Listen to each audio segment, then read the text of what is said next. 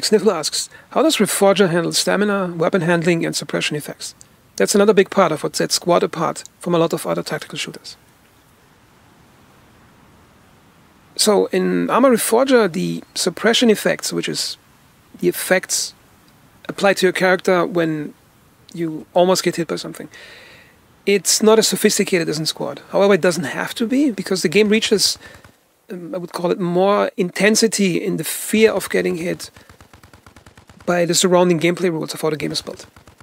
So what I mean by that is, in Squad, it doesn't really matter that much if you get hit, because you respawn, I think, within 20-30 seconds, and the maps are really small, so usually you would spend at most 1.5 minutes to get back into the action, to the situation where you got taken out of from the enemy fire.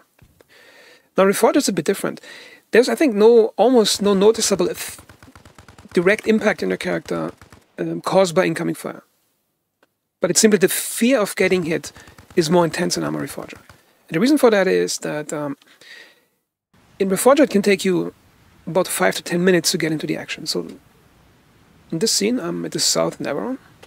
Okay, let me show you the map. I'm approximately here somewhere. And one of these squares is 1 kilometer. And most Squad maps are about 2 by 2 kilometers. Okay, so you can see the difference in scale already. So let's say if your main base is up here, and you're beating the enemy back to up here, and here's the enemy main base. And let's say you formulated a plan to get a machine gun jeep all the way, driving it all the way here, setting it up, you have a gun battle, and something almost hits you. Now in this game, you fear every single hit that almost hits you. You get almost no direct distortion here for aim or blurring effects, so none that I could notice. But you just fear that hit, because if you get taken out or at least hit once, your character might be dead. Your character might get locked unconscious, which means you're ragdolling for, I think, 30 to 60 seconds.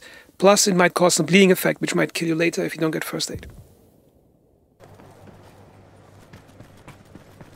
So, paradoxically, I think that it's the depth of the surrounding strategic layer of the gameplay, which is more in the background, or as a consequence after the combat, that allows Reforger to get away with less intense suppression effects.